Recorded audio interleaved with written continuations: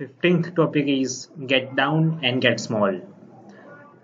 The fewer goals you set each day, the more you feel pushed around by people and events that are beyond your control.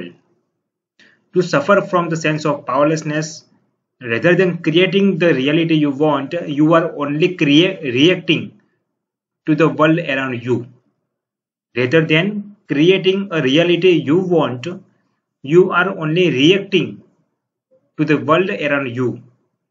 You have much more control over the activities of your day than you realize. By increasing your conscious use of small objectives, you will see the larger objectives coming into reality.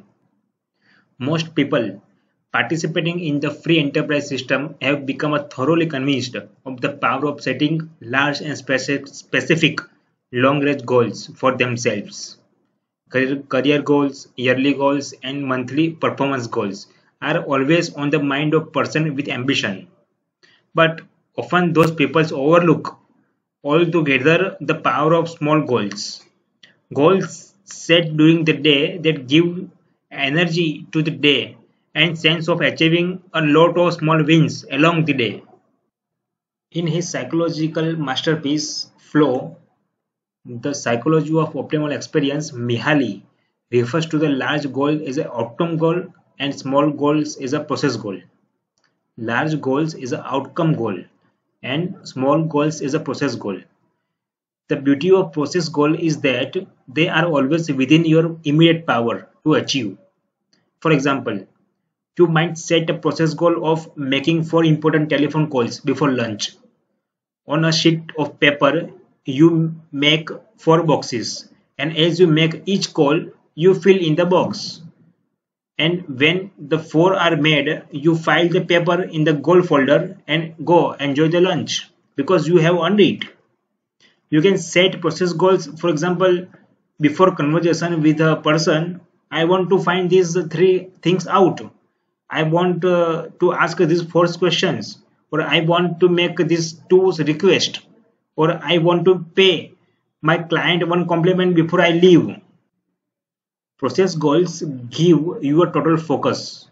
When you are constantly setting process goals, you are in more control of your day and you feel a sense of skillful self motivations.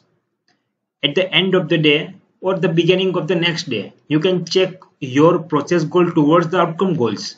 You can adjust your process goal to take you closer to the outcomes you want, to take you closer to the outcomes you want, and always keep the two in harmony. Let's say it's now the end of the long hard day. You have an half an hour before you have to go home.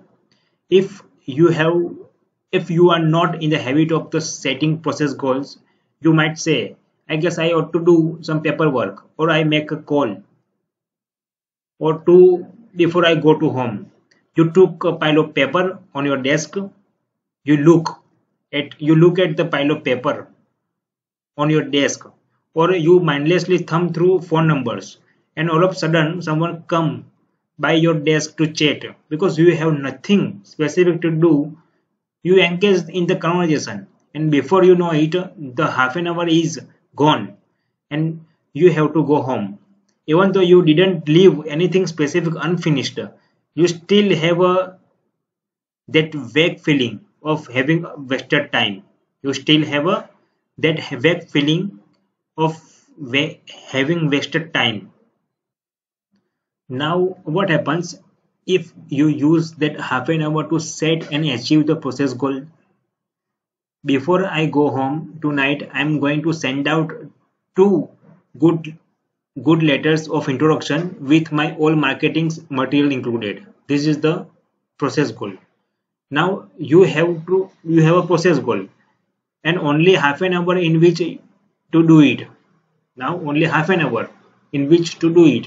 When the person comes by your desk to chat, to tell him you will have to talk with him later because you have got some things that you have to get out by 5.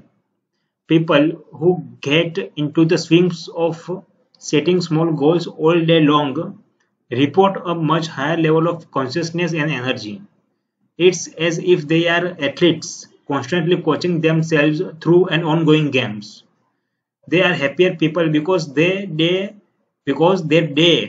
is being created by the power of inside their own minds and not by the power of world around them. Thank you.